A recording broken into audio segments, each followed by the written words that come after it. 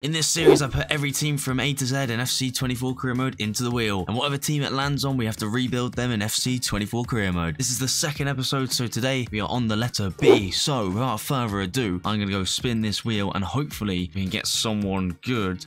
There's quite a lot of teams in this one, so let's see. Boca Juniors, Brisbane Roar. Yes, Brisbane Roar is the team we are using in today's rebuild. This is going to be into the Australian League. I've never had a career mode in there before, so it's gonna be interesting. So make sure to leave a like, comment and subscribe if you're new around here. We're gonna jump straight into this rebuild with Brisbane Roar. So there you have it, guys. Brisbane Roar are the team we will be rebuilding in today's video.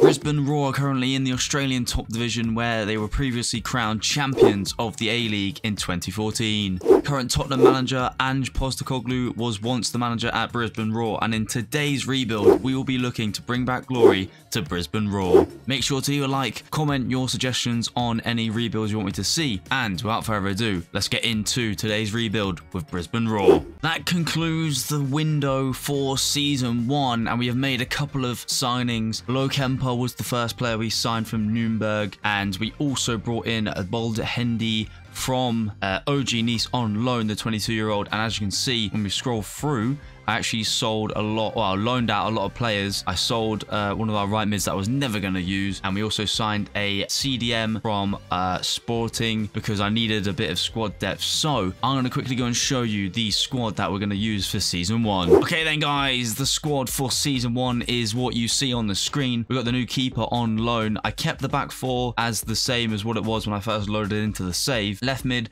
right mid also were already at the club, same as the centre mid O'Shea. A couple of people tried to sign him from me, but I wanted to keep him because he is quite good for this team. I mean, when you look around, the ratings aren't really that high. Obviously, the new striker is in the team, and then on the bench, again, a lot of players that are already here, and then a few in the reserves. So hopefully the main man up top is going to be a big help to us this season. First season with Brisbane Roar, and we're going to see where we end up in the league. So that concludes Season 1 with Brisbane Roar, and as you can see on the screen, guys, we finished 11th in the table out of a possible 12. That is not what you want to see in the first season. Now, judging by that, you can tell that we definitely have players that aren't good enough, and the squad depth or the squad in general just aren't good enough to challenge for that top spot. So without further ado, we're going to jump straight into Season 2 and see if we can bring in some better players. Okay then, guys, Season 2, one of our first signings of the summer window is going to be Ola Aina. He actually was a free agent in the window. I don't know where he was before. I think he was at Forest, I do believe, and he must have been released or his contract has expired, and he is going to be the first signing for Brisbane Roar in the summer window. Now, we did need a lot of players because the squad is very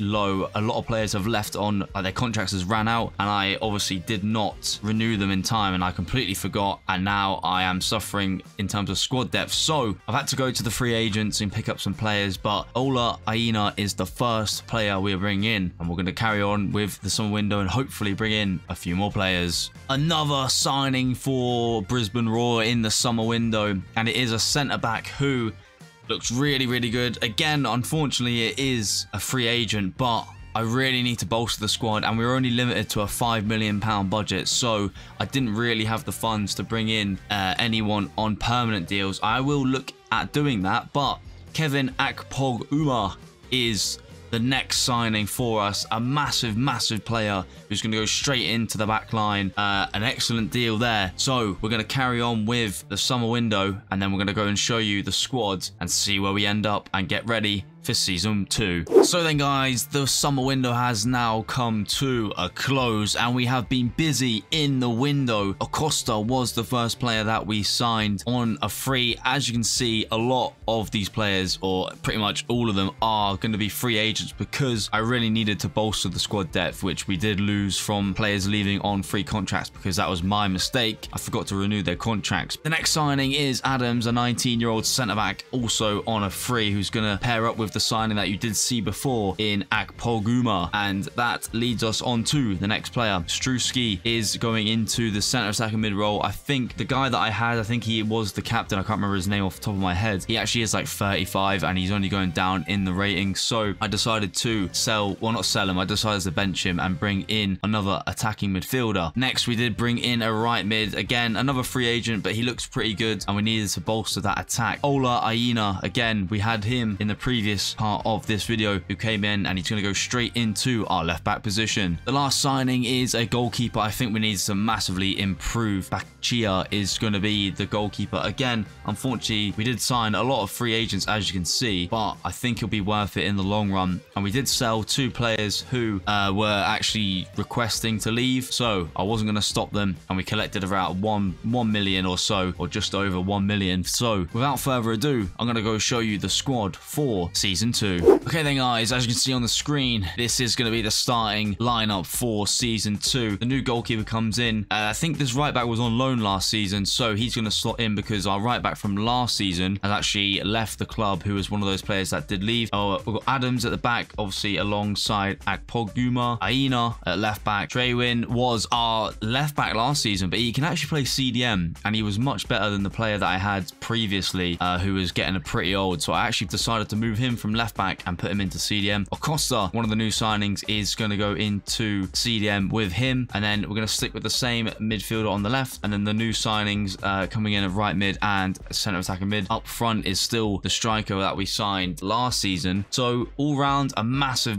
improvement on the squad, and as you can see, a lot more depth than last season. I think we only had about 1 row of players come the end of the season, which was obviously not good for rotations. So without further ado, we're going to jump straight into season 2 and see where we end. The end of season 2 is here, and a massive improvement from last season where we finished 11th. And we are in the top 4. When you look at the table there, 48 points for Melbourne City, who did win the league. We're only on 42, so we're not actually that far behind. So it's a massive improvement from the first season. So hopefully we can improve on that. Now, obviously, we've got the top 6. I don't really know what that means, if it's like a playoff or you qualify for something. I'm not too sure. So I need to figure out what that is ahead of next season. What I want to quickly show you is the squad and the stats for the end of season 2. I will be interested to see who performed well and who didn't. So let's go jump into the squad hub. Okay then guys, actually not that many goals compared for what I was actually thinking. At least there are some players that are going up the ratings. We'll go through, and obviously like the players that didn't really play that much are not really doing much. However, we're looking good for next season. We're going to dive into season 3 now, and we're going to go and sign some more players and hopefully climb the table again and get that top spot. So let's dive into season 3. Before we do dive into season 3, I've actually realized what the green like things actually mean, because elimination finals we lost 3-2, and obviously as you can see there, Melbourne City are there, Melbourne Victory are there. So actually getting in the top 6, you play in a playoff elimination type game, and I wonder if that's to see who qualifies for like the Asian Cup or the Asian Champions League, which is obviously the main goal of this rebuild. So we'll have to have a look at that one. So yeah, we will figure that one out. But as you can see, the end of the season is here. Season 2, elimination finals, top 4 finish. Unfortunately, we couldn't qualify through the elimination finals, but at least now we know kind of the concept of the league a bit better, and we're going to dive straight into season 3. Here we are guys, another signing for Brisbane Roar. And here you can see guys, the first signing of season 3 is here. A new left mid into the club. It's Ake on a free, because again, we need players. We need to improve the squad. We are lacking in funds, and Ake really looks good for us. And I am gonna bring him in to play left mid. The player that is playing left mid right now wants to leave, so we are gonna actually get rid of him and replace him with Marley Ake. Another signing in the window for season 3. It's a new striker. We needed a new one. A current striker isn't really improving, and I think he wants to leave as well. So there we are, meeting our new striker, who is Perez Tika, another free agent, unfortunately, because I have been struggling to sign players, because every time I find a player that I want to sign from a different club and pay the transfer fee, they all don't want to relocate. I don't know if it's something about the Australian League or Australia. I don't know why no one wants to relocate. That's why I'm only signing free agents, because it's impossible to sign anyone that's half decent without them wanting to not relocate. So our striker in Perez Tika, and we're going to move on into some more transfer business. That concludes season 3 transfer window in the summer term. As you can see, Ake was someone that we already brought in. Oliveira up top, a young striker. Atal, which I think is a really good signing on a free. Again, all of these players are going to be on a free, like I explained in the previous part, because no one wants to join. They don't want to relocate, and it's really frustrating. So we're just having to work around that with free agents. I tried to loan players as well, and the same thing. They just don't want to relocate, which is rather annoying. And as you can see, we did sign one of our backups, sell one of our backup strikers, and we brought in Perez Tika to play up top. And we also loaned out Waddingham out because I wanted to get him some experience. And hopefully with these improvements, we can try and climb up that table and take that top spot. So I'm going to go and quickly show you the squad that we're going to rock with for season 3. Okay then guys, obviously most of the players are still from last season's squad, but Atal comes in. Perez Tika up top comes in as well. And then we also have Ake on the left-hand side, who's a bigger improvement, I would say. Oliveira is going to go to the bench, and we've dropped our low Kemper striker as well. So that is what we're going to rock with for this season, and hopefully we can improve on a good top 4 finish from last season. So without further ado, let's get straight into season 3. And would you look at that guys, end of season 3, and we have finished top of the division. Brisbane Roar only losing 2 games, and we finish on 52 points. Now if I do check this elimination final, so we do actually have a game to play, but right now we haven't been matched up with anyone, because I'm guessing we're in the latter stages already, because we did in fact win the league. Without further ado, I want to quickly dive into the squad hub and just check the stats for the players and see who stood out and who didn't. So I will be right back. And as you can see guys, Oliveira, the youngster, 17 years old, up to a 70 overall, 13 goals for him. Ake, 10 goals. 2 of the new signs that we did bring in, getting in a lot of goals for us this season, and that was really good to see. And we'll just slide through. A lot of these players are going up the ratings, which is really good to see, and hopefully we can carry on building like that next season. Again, a lot of players we just didn't really use these type of players down the end. So without further ado, we have an elimination finals game to play, so we'll advance to that and then we'll see how we get on. Okay then guys, as you can see here, kickoff, Melbourne City is who we're playing in the semi-finals of the elimination finals. That is going to be the team which is pretty much is the starting 11 that we had at the start of the season. So we're going to actually quick sim this game and see how we get on. We lost 1-0 to Melbourne City, which is not what you want to see. Unfortunately, I don't think we're going to be progressing any further after Melbourne City have beaten us, which is a real shame. And unfortunately, that is going to conclude season 3. That means we're going to have to jump into season 4, and hopefully we can try and bolster the squad up to then try and progress in that eliminations final. So without further ado, let's jump into season 4. And as you can see guys, Oliveira, the 17-year-old, has won Player of the Season for Brisbane Roar. A lot of goals scored for him in his debut season for Brisbane Roar.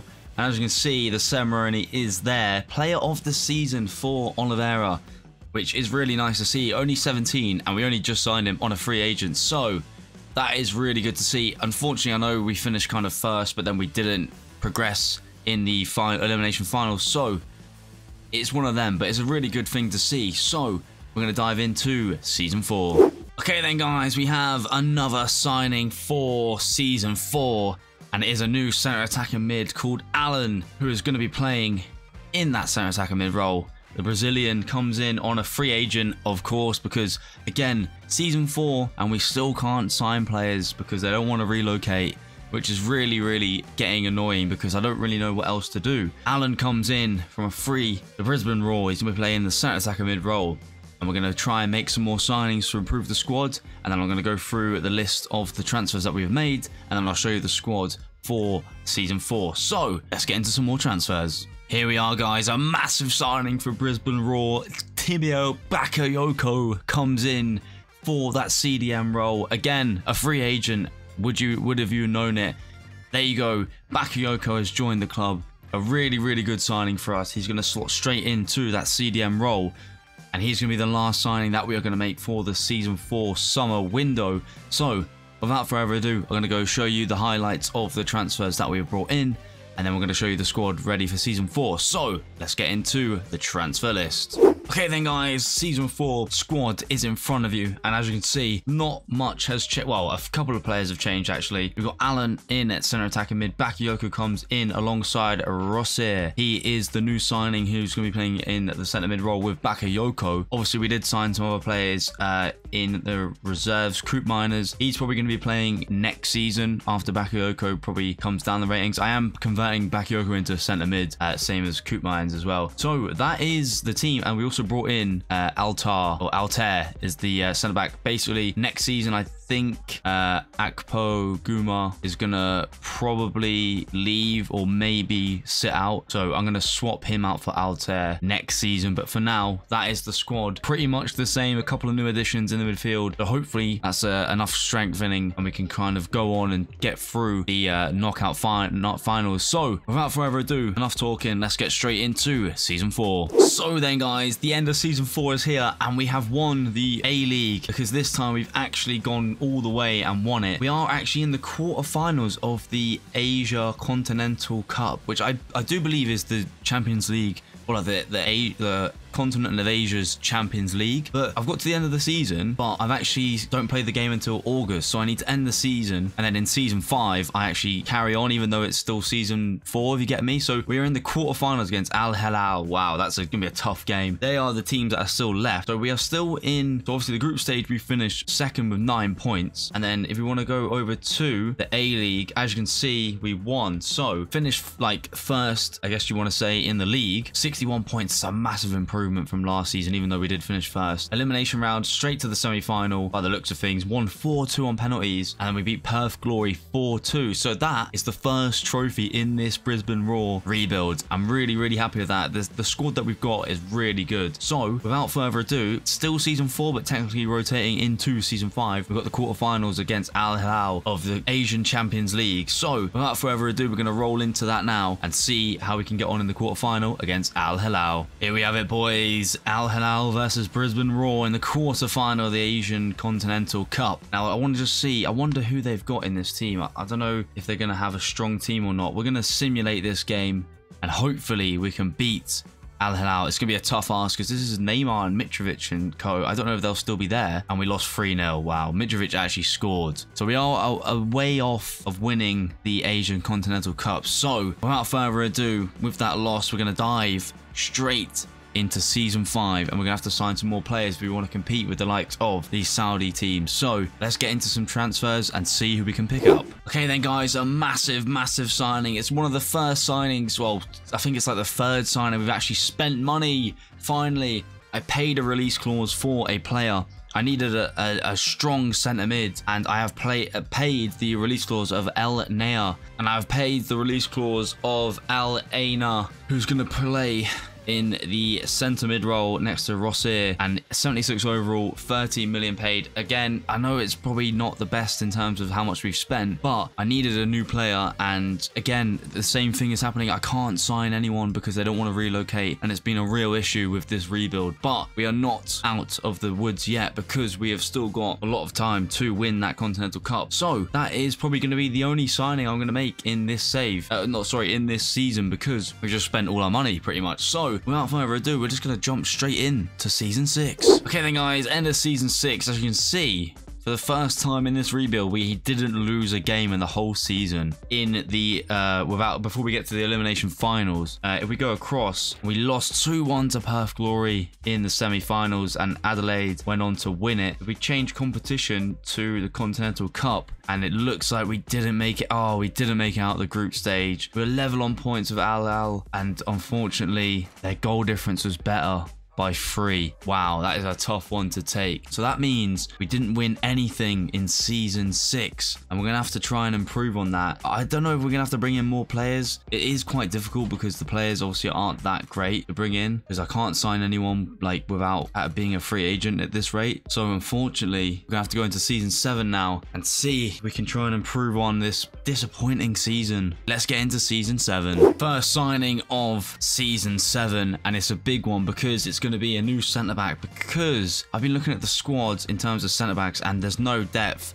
And to be honest, it's just not really that many good defenders or centre-backs at the club right now. So Costa, or Helder da Costa, is the first player we are bringing in. And we're also going to bring in another centre-back. So I'm going to quickly show you who that's going to be in the next part of this video. So then, guys, his centre-back partner is going to be Durant. He is it's a young defender again. A young partnership are going to be at the back. So I really hope these two can improve our back line, because the centre-backs that we have right now are just not that good compared to the rest of our team. So that is who we have just signed, 2 new centre-backs into the squad. And let's see if we can try and bring in any more players. This is going to be the final signing of Season 7. It is a new right back because Atal did retire at the end of last season. So without further ado, Ibrahim Diakite is going to be coming in on a free. Funny enough, it is a free agent again that I'm signing. So he will actually slot straight into the starting 11. And I'm going to quickly go and show you the starting 11 for next season. And hopefully we can try and win that Asian Continental Cup. So then, guys, we're here at the end of Season 7. And as you can see, we are first once again. How many seasons in a row is that now?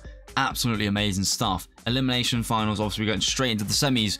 We won 3-1 against Central Coast, which is good to see. Now, into the final when we won 3-0 against Adelaide. That means it is going to be the 3rd league title for Brisbane Roar in this rebuild. That is really good. Make sure to leave a like. Comment your suggestions for any other teams you want me to do, and subscribe if you haven't already, because we are going to be bringing out more career mode rebuilds on this channel. But we are not done with this video just yet. We're going to change the competition into the Asia Continental Cup, and we have made it to the quarterfinals. We topped the group with 16 points, didn't lose one game. Al Hilal came bottom, didn't even win a game or draw a game. Wow, that is crazy. This is the pre-season tournament. We won that comfortably without losing. Men's International Cup. Oh, okay, that's one of the tournaments for the national sides, but that is really good to see. So we're going to move on into the 8th season, but technically it's still Season 7. We have a quarterfinal game to play, and hopefully this could be the season where we finally win the Asia Continental Cup. So we're going to get straight into simulation and get to this game for the quarterfinal and see if we can win. So without further ado, let's get back into the Asia Continental Cup. Okay then, guys, the first leg of the quarterfinal is here. Brisbane Roar. Right then, guys, Brisbane Roar here. Quarterfinals first leg. Kickoff is upon us. We're going to simulate this first one and see if we can win. We win 2-1. Oliveira and Jacobs getting the goals. That is a really positive start for us with a 2-1 lead going into the second leg. So we're now going to go jump to the second leg and see where or if we can get through into the semi-finals for the first time in this rebuild. Okay then, guys, this is the lineup for quarterfinal second leg. 2-1 up on aggregate. Unchanged team. Can we go on and win this, go through for the semi-finals for the first time? Let's see how we get on. And we win 3-2. Ake with 2, and Oliveira, the young talent up top, gets the goal.